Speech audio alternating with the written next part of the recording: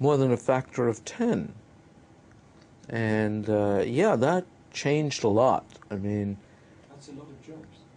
A lot of jobs. It brought a lot of new people into it who otherwise were not interested.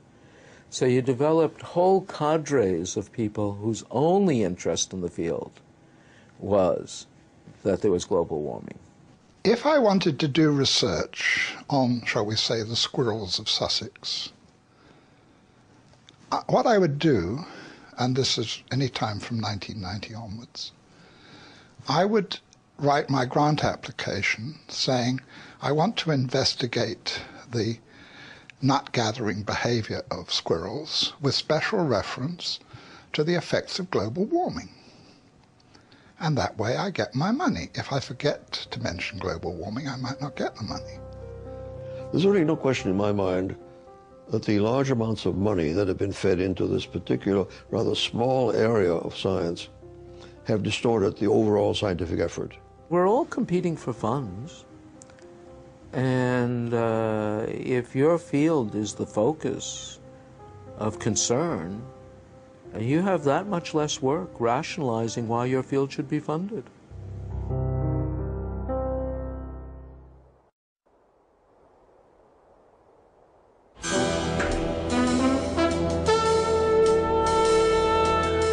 By the 1990s, tens of billions of dollars of government funding in the US, UK and elsewhere were being diverted into research relating to global warming. A large portion of those funds went into building computer models to forecast what the climate will be in the future. But how accurate are those models? Dr. Roy Spencer was Senior Scientist for Climate Studies at NASA's Marshall Space Flight Center. He has been awarded medals for exceptional scientific achievement from both NASA and the American Meteorological Society.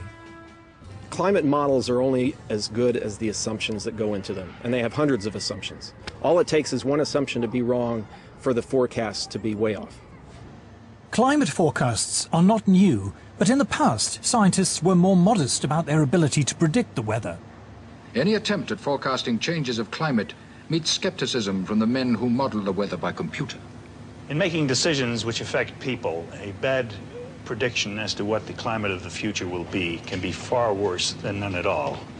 I'm afraid that our understanding of the complex weather machine is not yet good enough to make a reliable statement of the future.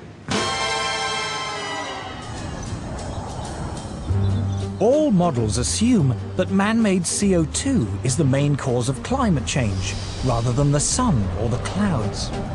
The analogy I use is like my car's not running very well. So I'm going to ignore the engine, which is the sun, and I'm going to ignore the transmission, which is the water vapor, and I'm going to look at one nut on the right rear wheel, which is the human-produced CO2. It's that, the science is that bad. If you haven't understood the climate system, if you haven't understood all the components, the cosmic rays, the solar, the CO2, the water vapor, the clouds, and put it all together, if you haven't got all that, then your model isn't worth anything. The range of climate forecasts varies greatly. These variations are produced by subtly altering the assumptions upon which the models are based. The models are so complicated, you can often adjust them in such a way that they do something very exciting. I've worked with modelers, I've done modeling, and with a mathematical model and you tweak parameters, you can model anything. You can make it warmer, you can make it get colder by changing things. Since all the models assume that man-made CO2 causes warming, one obvious way to produce a more impressive forecast is to increase the amount of imagined man-made CO2 going into the atmosphere. We put an increase in carbon dioxide in them that is 1% per year.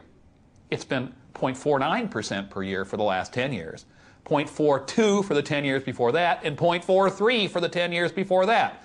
So the models have twice as much greenhouse warming radiation going in them as is known to be happening. It shouldn't shock you that they predict more warming than is occurring. Models predict what the temperature might be in 50 or 100 years' time. It is one of their peculiar features that long-range climate forecasts are only proved wrong long after people have forgotten about them. As a result, there is a danger, according to Professor Carl Wunsch, that modelers will be less concerned in producing a forecast that is accurate than one that is interesting. Even within the scientific community, you see, it's a problem. If I run a complicated model and I do something to it, like melt a lot of ice into the ocean, and nothing happens, it's not likely to get printed. But if I run the same model and I adjust it in such a way that something dramatic happens to the ocean circulation, like the heat transport turns off, it will be published. People will say this is very exciting. It will even get picked up by the media. So there is a bias, there's a very powerful bias within the media and within the science community itself toward results which are dramatizable. The Earth freezes over. That's a much more interesting story than saying, well, you know, it fluctuates around. Sometimes the mass flux goes up by 10%, sometimes it goes down by 20%, but eventually it comes back. Well, you know, which would you do a story on? I mean, that's what it's about.